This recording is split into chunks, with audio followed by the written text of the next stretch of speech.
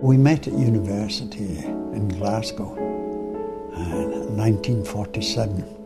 I was 19 and Ethna was 17. I really did fall in love with Ethna at first sight. We didn't get married until June 1957. We had a bit of growing up to do. We were comparative youngsters, and of course we had our studies to complete. We both qualified in medicine, and then we got married. Oh, it was a gorgeous day. It was really beautiful. The sun really shone. We had a lovely wedding reception, and finally we were told that we would have to stop dancing and leave as it was coming to the end of the reception. For about 10 years in succession, we went down to Abersoch, in North Wales, and we had some lovely family holidays there. We attempted a bit of boating. We finally tried to take up golf, and it turned out that Ethna was a much better golfer than I ever was. Around about 1980, we started talking, and we decided that we would take pre-planned early retirement. This would enable us to do the things that hitherto we hadn't been able to do. And in 1989, September 1989, we retired. Sadly, Ethna was diagnosed 6 months later as having Alzheimer's. My initial response was, my world's come to an end. I mean, we pre-planned everything, I was very clever. I'd worked out my sums. I was very smug. It was a shattering blow. What do doctors do when they're upset?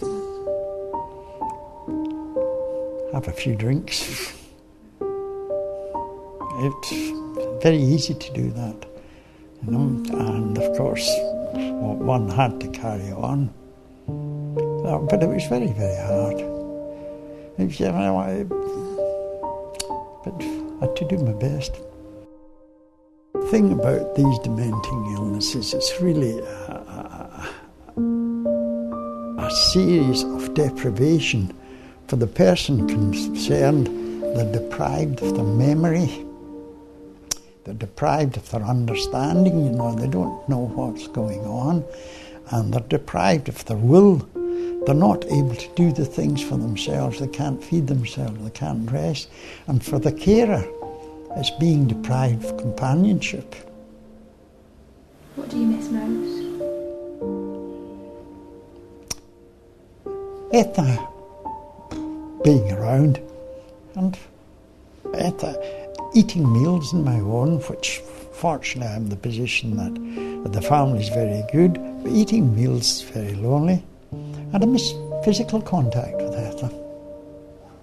I don't know whether Ethna knows when I'm here, but the nurses say that she eats better when I'm around, and she seems to be more aware of her surroundings. And I would certainly hate to think that Ethna was sitting wondering, where is Joe? For a long, long time, one of the ways to bring a smile to Ethna's face was to put on Marlene Dietrich singing Falling in Love Again. She used to love that.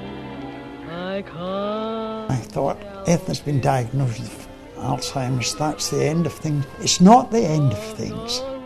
It isn't a precipice diagnosis. I mean, people they've still got potential, they've still got ability.